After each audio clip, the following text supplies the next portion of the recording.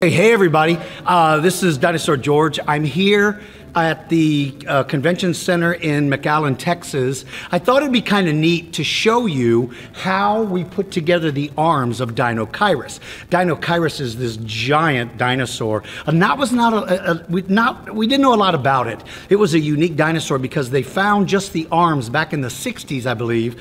And all they found were the arms, and it was a mystery as to what this thing looks like. Well, now we have a much better idea because they found more specimens. So anyway, thought it'd be fun to show you guys how to put it together. So let's go. First, this is the scapula and the coracoid. This is basically the shoulder bone for everybody to know. And I'm going to assemble him first. This is the right shoulder blade, and I'm going to put it on this stand. If I can unscrew this thing, and here it goes. Go on now. All right.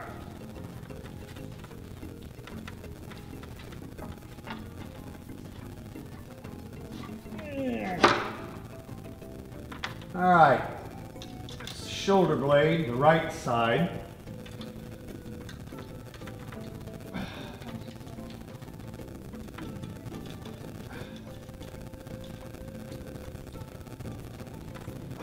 Okay, and then the left shoulder blade, I'm going to take this screw off this time instead of trying to do it while I'm up here holding the other blade. So now this will be the left shoulder blade, the coracoid. That's this. This is you see the size of this thing. It's huge, and of course muscles connected this. A very powerful animal. So this is the left side.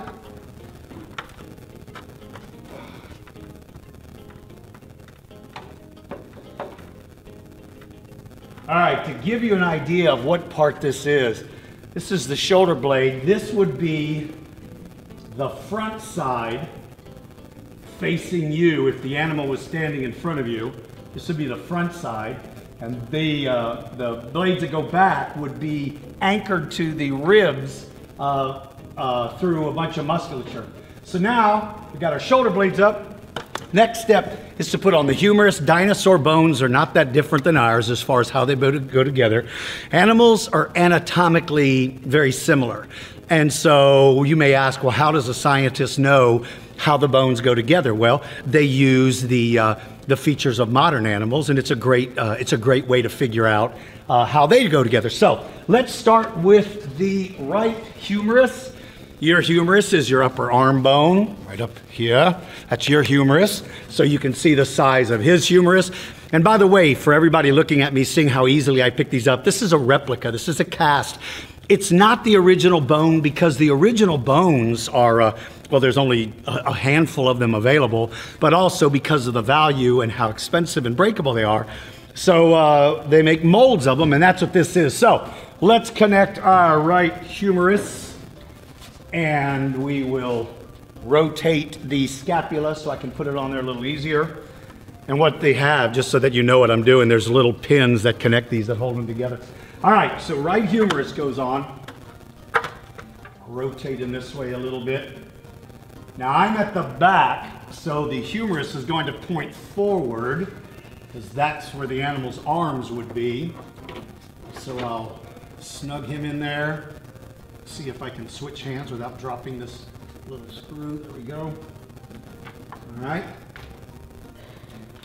Hardest part about putting this together is lining everything up. Okay.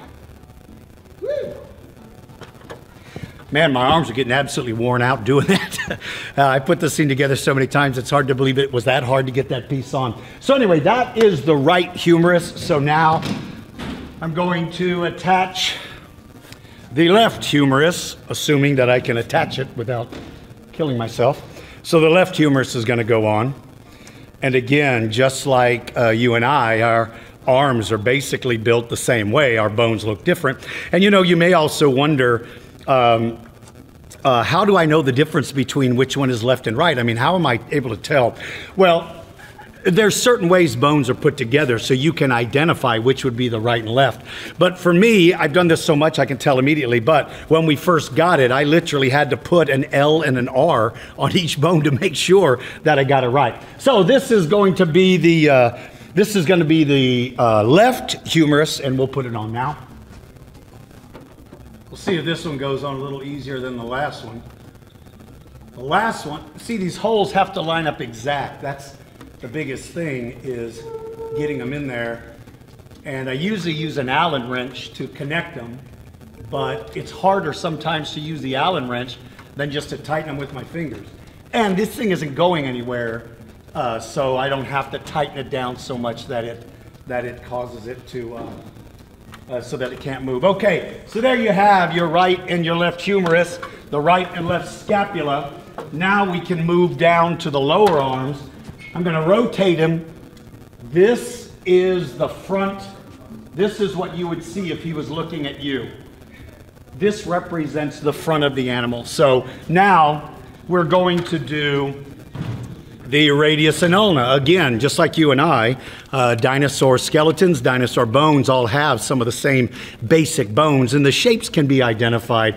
So even though paleontologists may only find one bone, they, with a trained eye, they're able to tell you a lot of times what that bone is, and they can tell you who the dinosaur was that it belonged to, because each bone is different. You know, I would challenge any of you young people, if you go to a museum and you look at a skeleton, it's very easy to be awestruck by the size of the skeleton, but if you really pay attention closely, you can see very distinctive differences between the individual bones. So, in this particular case, this is the left radius and ulna, your lower arm bone. So let's see if I can get these on here. Let's see, this guy is coming here. All right. To put these bones together so that you don't really see how they're put together, this is called a set screw. It's just a very tiny little screw with a little opening at the top that fits something called an Allen wrench. An Allen wrench allows me to get in there and tighten it. So that's what I'm using to tighten these pieces. Okay, so that is the left radius and ulna. And let's come in and put on the left hand. Now for the nasty business, the part that makes this such an amazing animal.